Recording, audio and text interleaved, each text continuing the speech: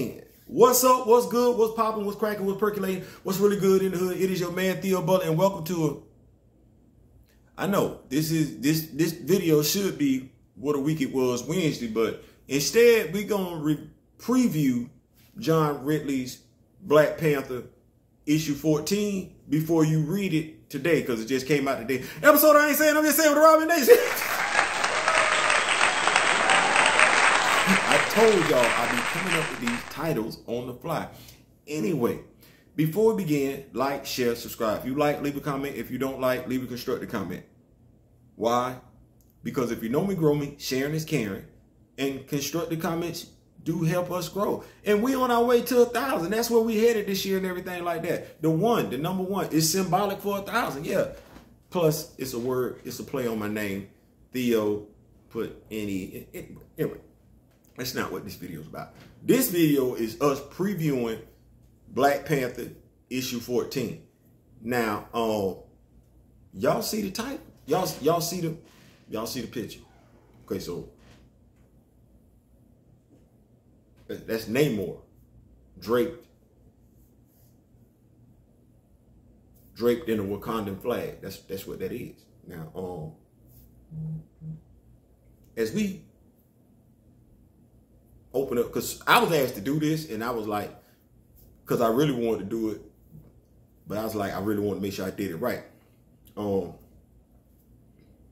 We could be mad at John Ridley all day, but John Ridley got some people that he got to answer to, right? And so, in this, I just want to do it like this, because, like I said, I believe everybody should get what they got coming to them.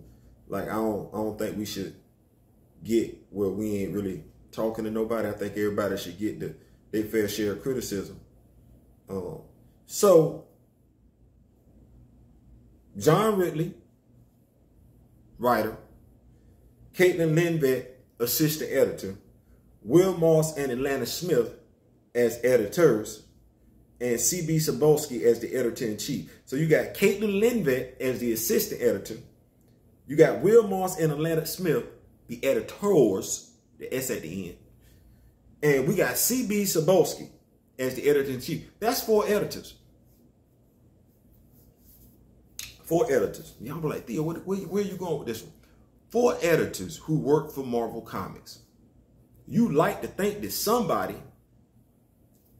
out of that crew has respect for Marvel history. Because to be perfectly honest with you, Marvel history is American history. Like, Theo, where you going? I'm trying to get you there. Be patient. Be patient. So, we preview issue 14, right? John Ridley. And we see where, y'all see it here, you know, Namor talking big trash, you know.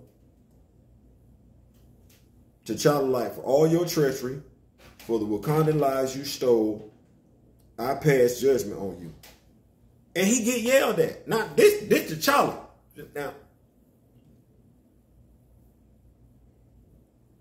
that's what he telling him. Now, I know why T'Challa feels this way. I do. And those of us who've read Avengers versus X-Men know why T'Challa feels this way. Now, let me read to you who was on that book, that series. I think it was 12, 16 issues. Y'all hit me up in the comment section. But let me tell, because we still applaud and champion these people to this very day. Avengers versus X-Men. Brian Michael Bendis, writer. Chill. How many times you done talked about how good Brian Michael Bendis is? Skip and Todd. Haven't y'all alluded to Brian Michael Bendis? Okay. John Denning, assistant editor. Lauren Sankovic, assistant editor. Nick Lowe, consulting editor. And Tom Brevoort as the editor. That's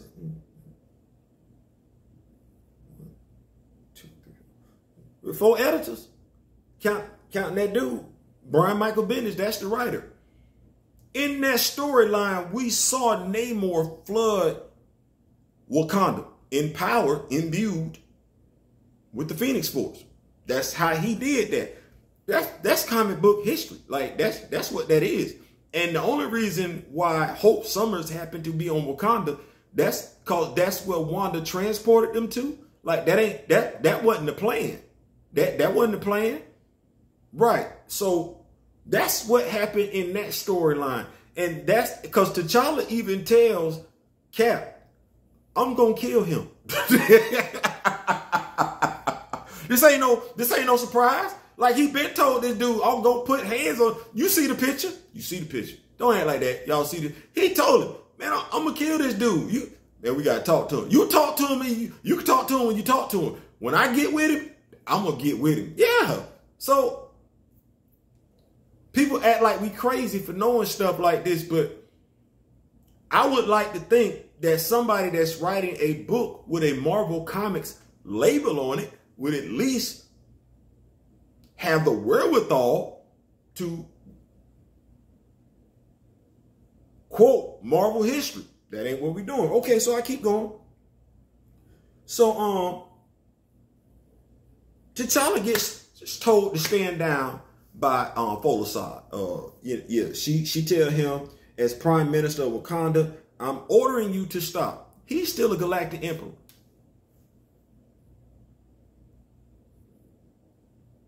He's still a galactic emperor. And he's the galactic, she might be the prime minister of Wakanda, but he's the galactic emperor of Wakanda. We never resolved that issue. We just chose to look the other way. Ain't that right, John Ridley? Now, let me see if I got this right. Because let me see. The storyline before this one, the Black Panther story arc that was before this one, the Intergalactic Empire. Ta-Nehisi Coates was the writer. Chris Robinson was the assistant editor, and Will Moss is the editor of that particular run. I did that, but I did it.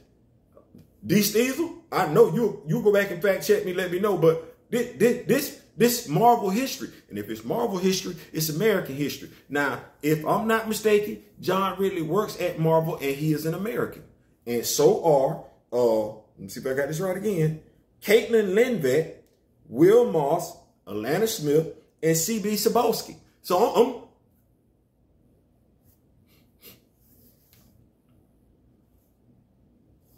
the Black Panther series that just came before this, it's been established. T'Challa is a galactic emperor. And even in X-Men Red, what's going on, Marcus? We talked about this. Yeah. John, you even have T'Challa going up there to Mars. So we know he's a galactic emperor. So how the prime minister giving the emperor? Okay. I know I took history class. I know I took European history, world history, and all that other good stuff. Let me see if I got this right. He says, I'll stop when Namor is dead. And she says, you will stop now. Namor, Atlantis, they are not our enemies. I don't know when this decision was made. I don't. They have slaughtered our people. Once again, Avengers versus X-Men.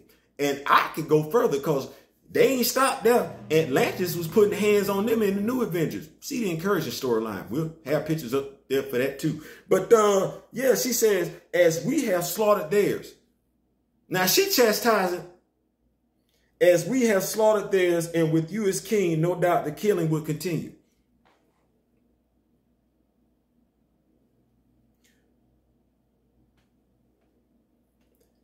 As we have slaughtered theirs, and with you as king, no doubt the killing will continue. See, this, I'm gonna go back to something. Yeah, see, New Avengers. Yeah, y'all see that cover right there? This is the incursion storyline event. We talking about the Illuminati and everything like that. Jonathan Hickman is the writer. Jonathan Hickman, who, like Brian Michael Bendis, is them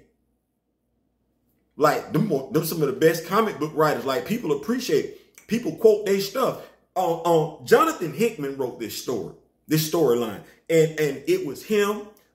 Jake Thomas was the assistant editor. Tom Brevoort with Lauren Axelrod Alonso was the editor-in-chief. So in that particular storyline, as y'all can see the pictures right here, Namor is trying to tell T'Challa that, you know, war with Atlantis would be a good idea. And y'all see what T'Challa's saying. T'Challa like, man, I don't really know who you talking to like that, because you know, we about that life over here. So I'm trying to figure out, like, this is the epitome of revisionist history right here, because all we doing is going off the history that John Ridley is just writing into existence as he writes this series. I'm gonna keep it going though. T'Challa said, you know, she tells T'Challa that they gave Atlantis. We gave away something for which we have no use. I didn't. How you give away a person?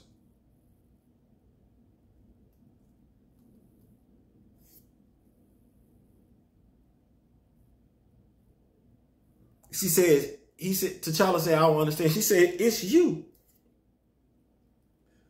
By way of this treaty and unanimous vote of the parliament, you have been declared persona non grata and banished from Wakanda for your remaining days. You are no longer just a former king. You are now a former citizen.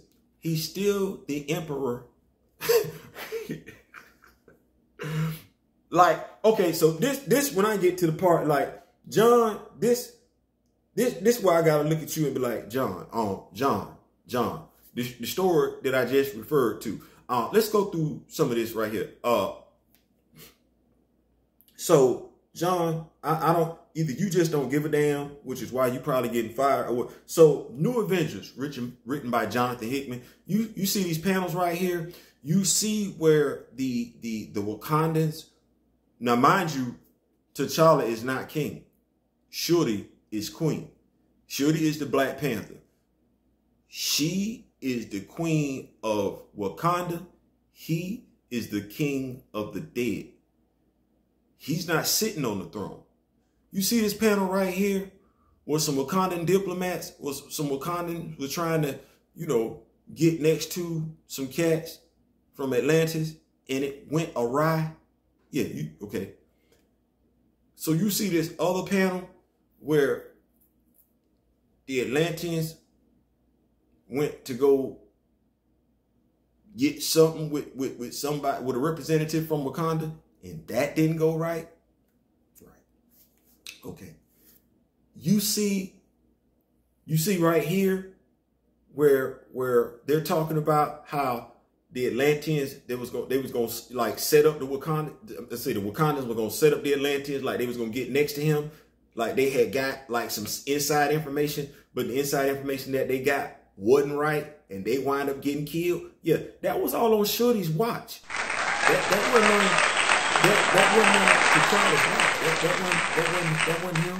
That wasn't him. And do you see right here where you know, T'Challa is telling Namor, he agreed with him, war would not be a good thing. Like, he's literally saying this.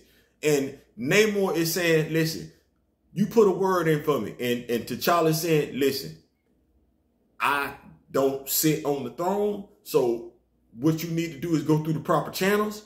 And I put a word in for you that way. Okay, so you see where we come over here. And T'Challa, you know, is he kind of saying some things like, hey, man, you know, we need to move forward, and you ain't really got time for all this and everything like that. Shorty not trying to hear that, though.